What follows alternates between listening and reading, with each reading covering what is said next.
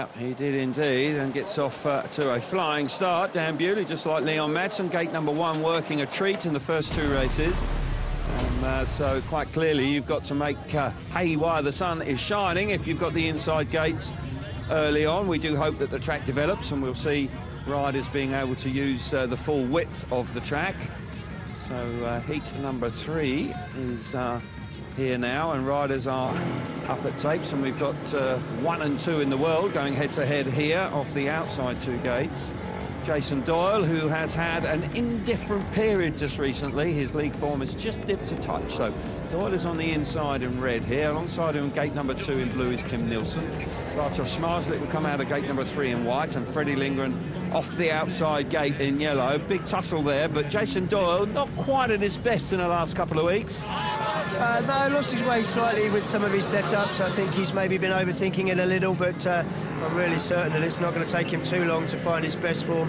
Pressure's on him. You almost expect it to win off gate 1 in these early stages. You are indeed. So the tapes are up. He's made a smashing jump. I mean, that was a superb start from Doyle. He hits the front. It's tight there with Zmarzlik and Lindgren battling hard, coming down the back straight. Zmarzlik just about getting his nose in front there. He had to be ruthless. Kim Nielsen now coming in there, and Freddie Lindgren was very much beaten up there down the back straight with that tough move from Zmarzlik, the championship leader. Now he's setting about Jason Doyle, who used the advantage of the inside gate superbly well there. Keep your eyes on Zmarzlik. He's looking very threatening in second place, and Freddie Lindgren working hard to try and get the better of Kim Nielsen. Yeah, the Swedes battling at the back. Lindgren knows every point could be vital here in this Grand Prix. Zmarzlik keeps having a look around the outside. He can't quite generate the speed he needs out there, but Jason Doyle, I can't see him moving off the line, not at this early stage. And certainly Freddie Lindgren continuing to put the pressure on Kim Nielsen. Yeah, he's got there. Kim Nielsen just lifting at a vital moment, but Jason Doyle remains composed. That's more like it from him. And the inside gate has won the first 3 races. But he did make a good jump as well. He dropped the clutch absolutely spot on. Hard charging ride from the championship leader, Zmarzlik, to force his way into second place. He really doesn't hang about at all, does he? He came charging through.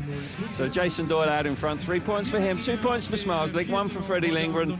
And Kim Nielsen, unfortunately, just missing out there, just made a mistake late on in the race. But nonetheless, Zmarzlik was the entertainer there. Yeah, without question, but no question that man there, Jason Doyle, will be happy with that start. Fantastic reaction, without doubt. Actually reacted quicker than everybody. Freddie Lindgren off the outside makes a pretty good start too. Looks like he's going to have the run around the outside now of Zmarzlik. But Zmarzlik there, you can see Freddie actually stands the bike up. He actually doesn't realise anybody's making a charge. Then he realises that Zmarzlik has to get out of the way. Zmarzlik roars, you think he's going to go straight to the line, and says, no, hang on a minute, I'll make sure you don't come around the outside of me. I'll just move over a bit. Back to the line, because he can see Kim Nielsen's making, well, he had everything covered there. He did indeed. It was quite a hectic moment from the race, but for Jason Doyle out in front, he rode a solid 4 laps and comes away with the 3 big points and starts his evening in fine style.